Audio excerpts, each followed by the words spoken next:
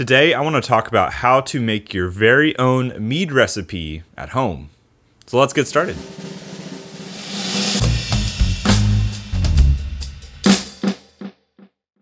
So what do I mean by making your own recipe? Well, I literally mean you designing it, saying, well, I want to make this fruit mead with this spice, with this oak, and yada yada. Like totally curating the recipe, as opposed to maybe finding one online, which as someone who publishes all my recipes, I always endorse you to try my recipes, or anyone else's for that matter, but you could take one you find online or in a book. You could also just willy-nilly throw some things in and see what happens. However, my goal today is to walk through some simple concepts that are step-by-step on how to design a mead recipe with some intentionality and hope that it will turn out great and repeatable. So I'm going to be referencing some notes, and these notes are available to you. They're in the description in a link. You can download them. They're free.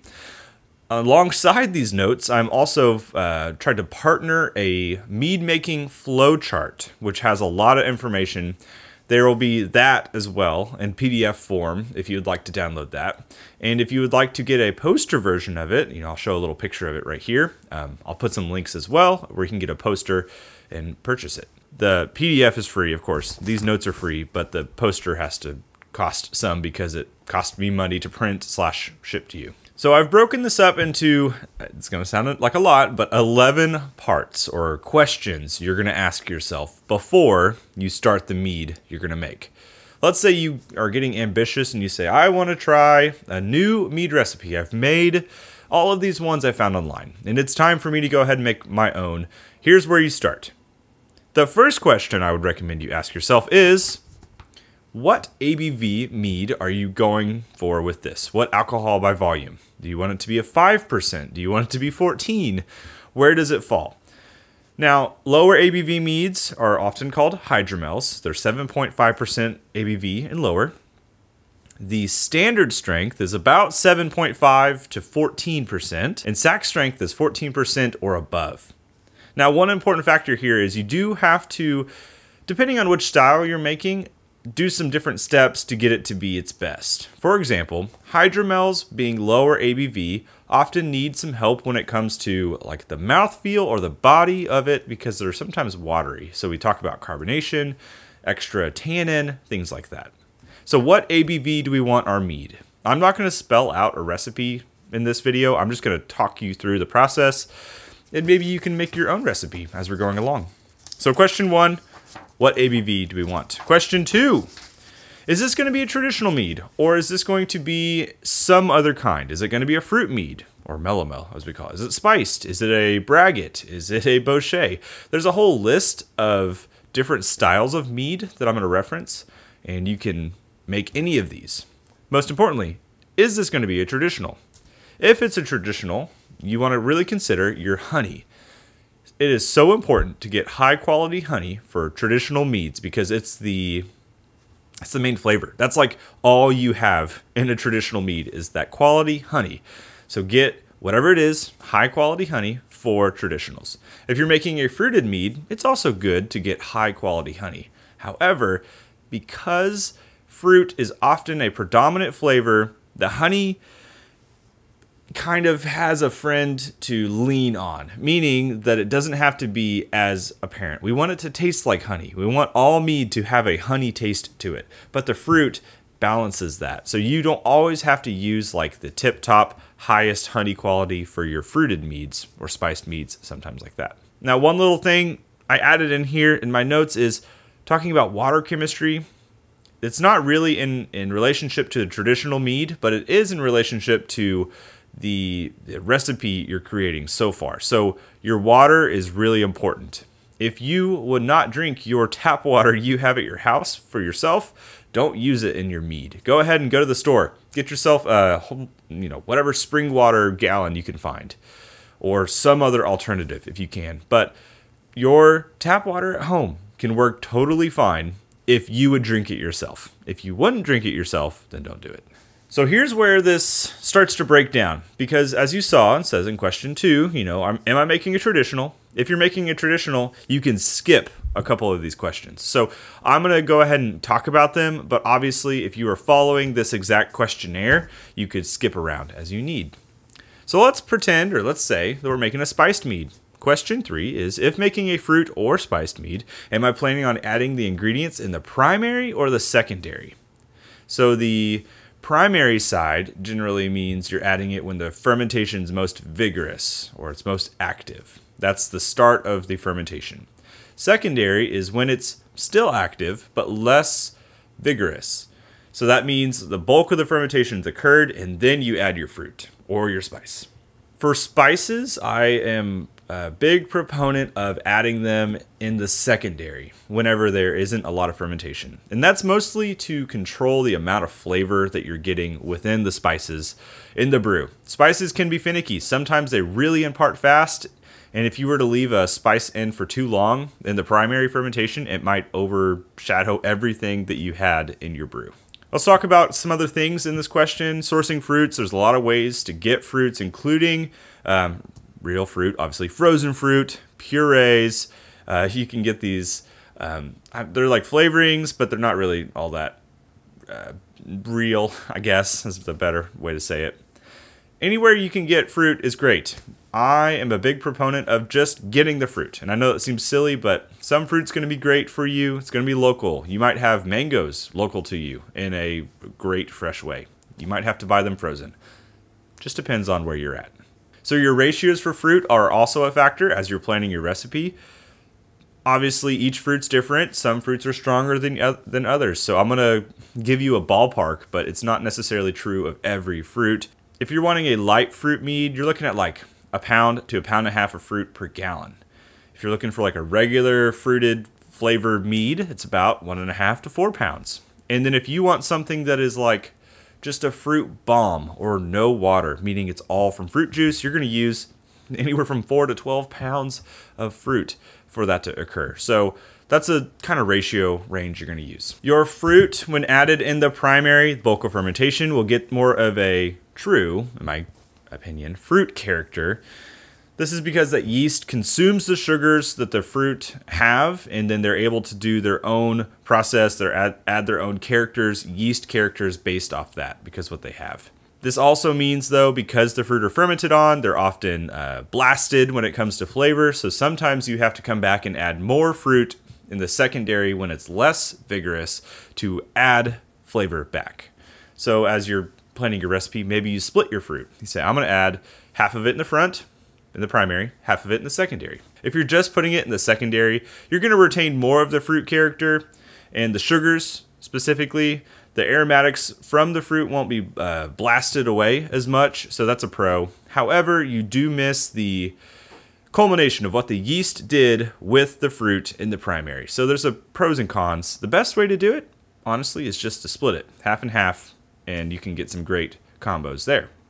When you add your fruit, and if your yeast are still able to ferment post primary, that new fruit is just going to start up fermentation again. So it's good to know, don't just add your fruit and assume, well, it's done. It might not be. So now we're on question 4. This is talking about your spices specifically. Let's say our spiced mead is going along. We got to ask ourselves, what role do I want the spices to play? Do I want them to be a predominant flavor, or do I want them to be just a hint or a little bit of flavor in there? So my advice here is to add your spices and taste the mead often, meaning just go through, just get a little taste. Is that cinnamon stick you threw in there, is it really strong, or is it still need some time? Is that clove you put in, is that whatever, nutmeg, whatever thing you've added, taste the mead. Just kind of see how it's going. It might be perfectly fine and you might need more time, or it might be super strong and it might be time to go ahead and rack it into a new container. Things like peppers, like a chipotle pepper or a serrano, whatever, are really fun to add. The capsaicin, which is the heat of the pepper, is the main thing we go for there. Depending on your pepper, you might end up with something that's more vegetal. I've had that happen before. I made a jalapeno mead and it turned out really vegetal tasting, more like a green bell pepper, more than the jalapeno that I intended. So just something to consider there.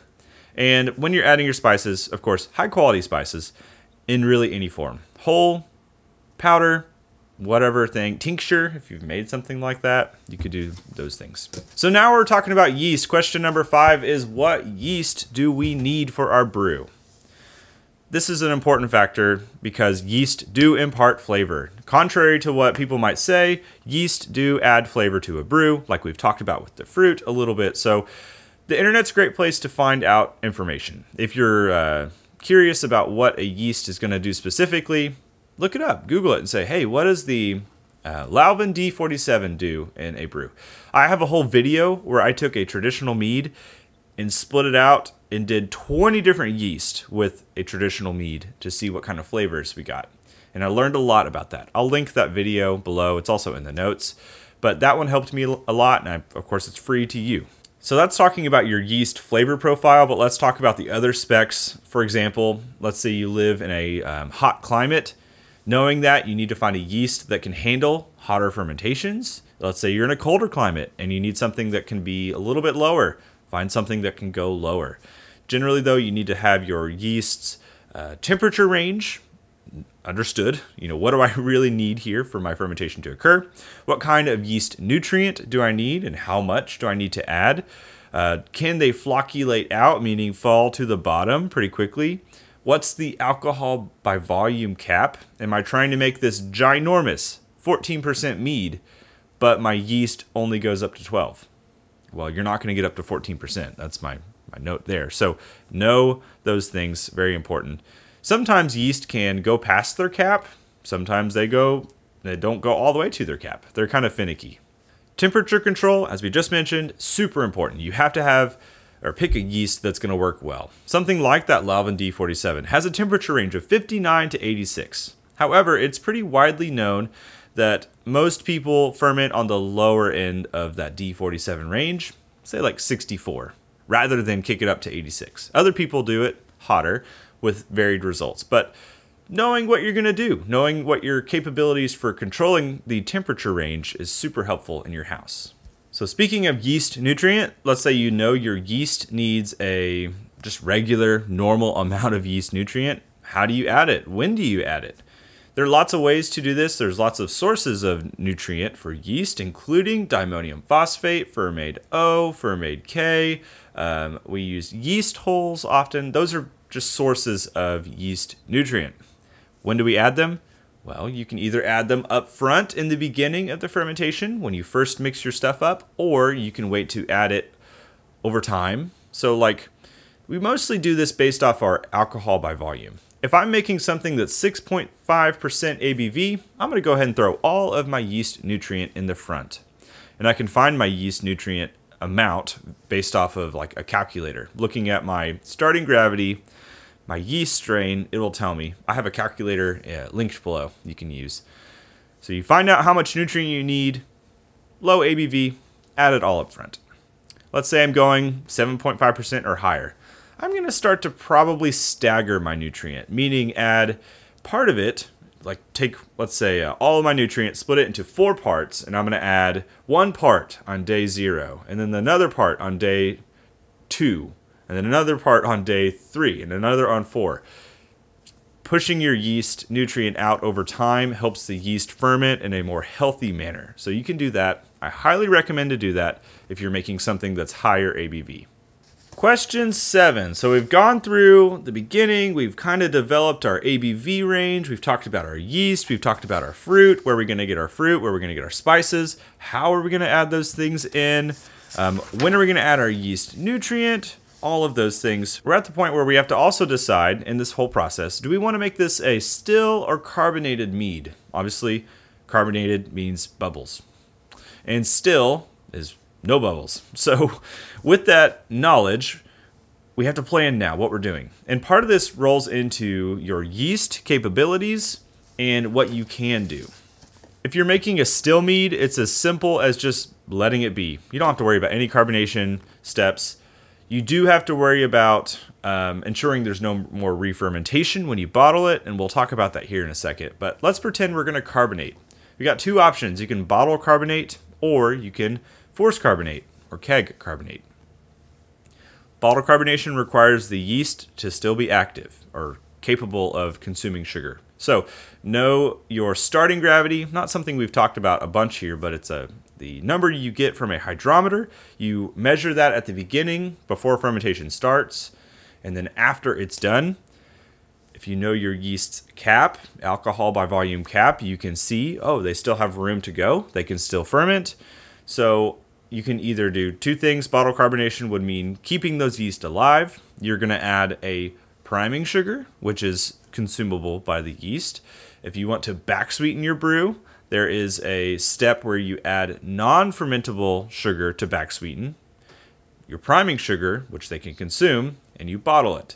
Yeast will consume the priming sugar, not the non-fermentable, in that bottle. Spend about 2 weeks bottle carbonating, and then it'll be a bottle carbonated brew. I do have a video on how to do this, so you can also reference that with more specifics. So that sweetness level we talked about, use a non-fermentable sugar for back sweetening a bottle carbonated brew. You can't use a fermentable sugar because it will just get consumed by the yeast. So that's super important to know. I do also have videos in reference to all of these things, so lots of links below. The forced carbonation method's different. It requires a kegging system with some CO2 access and stuff like that. It's kind of daunting at first, but it's really nice. When you do a carbonated brew, if you don't want to back sweeten it, then you literally just put it into the keg and you force carbonate it at 30 psi for roughly 2 to 3 days, and then you bump it down to 2 to 3 psi. And it's serving pressure. That's basically ready to serve. If you want to back sweeten it, you want to make sure that that yeast can't consume any more sugar, or that you use a non-fermentable sugar. So you could use your non-fermentable to back sweeten. But more than likely, you're going to want to back sweeten with honey. So you're going to stabilize or pasteurize the brew. Stabilizing is the process of halting fermentation via potassium sorbate and potassium metabisulfite in conjunction. You can go ahead and add those into the brew, wait 24 hours, and add your fermentable sugar, like honey. You can also pasteurize, which is a process of heating the liquid up and killing off the yeast, essentially. We'll talk about that more in a second. There's more times. Once you pasteurize, you can also take and back sweeten with honey. So that's different carbonation methods. Do you want to carbonate it?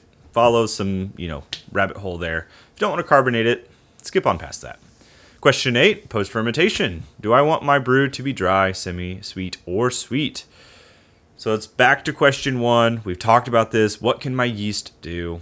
If they're still able to ferment, then we need to figure out, well, I want non-fermentable sugar here so I don't cause any more re-fermentation on fermentable sugar. If they're not able to ferment anymore, then you can add a fermentable sugar. We just talked about the stabilizing in portion, potassium sorbate, metabisulfite. That's a great option.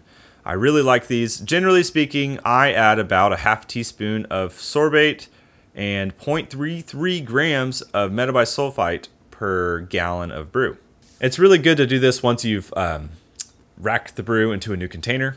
You don't want to do this when the yeast are still caked at the bottom. So go ahead and rack the whole brew into a new container, then stabilize, wait your 24 hours, and it's ready to back sweeten to your liking. Pasteurizing, as we talked about, is heating that liquid up. Here is a chart of the times and temps. You can do this in a sous vide. You can do this in a pot on your stove. You can do it in bottles. But here are your times. It's pretty easy to do. I don't personally like to do it too much because it's a little more work than just sorbate and metabisulfite, but if you would like to do this, go for it. If your mead can't ferment anymore, just add that extra back sweetening sugar and you're ready to go. The whole dry, semi-sweet, sweet category is kind of up to your taste buds, and I mean, it's just more sugar makes it more sweet. I feel like that's very obvious, but just add more sugar if you want it to be sweeter, within the reasons of what we've talked about. All right, we're on question 9. So what other adjuncts or extra things do I want to add to my brew? Any fermentable things will need to be ran through that whole pasteurizing or stabilizing stuff we just talked about. So if you don't want the fermentation to occur on that ingredient, make sure you halt the fermentation. If you don't care and it can ferment, then let it go. Let it, let those, whatever you added, be fermented on. People often add oak or woods to their brews. You can oak with oak chips, spirals, cubes, staves, barrels. They come in tons of different kinds of oak, like French, American, Hungarian. There's a bunch of different toast levels, light, there's medium, there's a heavy. It's all based on your opinion of what you think will work best for the brew. Something that's a light fruit, let's say like a pear, I'm probably not going to chunk a really heavy, dark toast Hungarian oak because it's going to contrast. I'm going to go a little lighter, a little more, light in the profile. Each one of those is different and they take different amounts of time. So just look at your oak, see what you need to do, how much you need to add, and then taste the brew often to know when you're ready to take it off of the oak.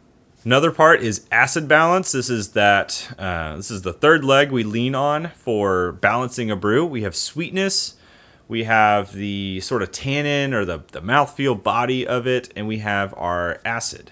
So the acid is, of course, exactly it is. Does it have like a little bite? And if you balance these well, you make a really good brew. People often adjust acid with different brewing acids like citric acid, malic acid, or tartaric. Or you can use lemon juice, lime juice, anything like that. Those often work well. Citric acid's what's found in like lemons, limes, oranges, those kind of citrusy fruits. Malic is found in apples, pears, peaches, blueberries, stuff like that. Tartaric is found in grapes and lots of berries. And, some of these fruits have a mixture of them, so it's not all predominantly one. Essentially, acid balance is easy if you just use one of those ingredients like I talked about. The other one was tannin. I mentioned tannin's the mouthfeel. You can adjust this with like powdered wine tannins. Tannins, something like literal powdered wine tannin. You add some in. You can do this with oak. You can do this with a plethora of other things. With sometimes tea can help. It's the body, the chew that you want from your brew. So balance those things between acid, tannin, sweetness. So we've made this mead. We're loving it. How long do we let it age before we drink it? This is kind of a hot topic question because lots of people have varying opinions. Some people say if it is 12%, don't drink it for 2 years. Some people say if it's 12%, it's okay to drink in 2 weeks. It's like all over the place. Most of it boils down to your opinion. Is it ready for you to drink? That's awesome. It's kind of my opinion there. However, a general rule of thumb is the lower ABV brew it is, the quicker it can be drank. For example, a 7%. That thing could turn around and be ready in a month and a half. An 18% mead is probably going to need more time because alcohol is super strong in those and it needs time to meld and kind of chill out. So that's the range. Again, I have another video talking even more on how to, navigate that topic. One little important thing here is we're hearkening back to question 5, which talks about our yeast and the yeast health. Yeast health is super important because if your yeast are unhealthy in fermentation, they'll kick off what we call fusels. Fusels are these off flavors or alcohols that kind of just throw your brew off and make it taste not very good. So healthy fermentations will lead you to a quicker drinking brew. Make sure you're feeding them well. The alcohol range, the temperature range is good for them. The nutrients, like we just said, all of those things are super important. And we have our final question, question 11. We made this brew, I kind of jumped ahead a little bit here, but clearing the mead.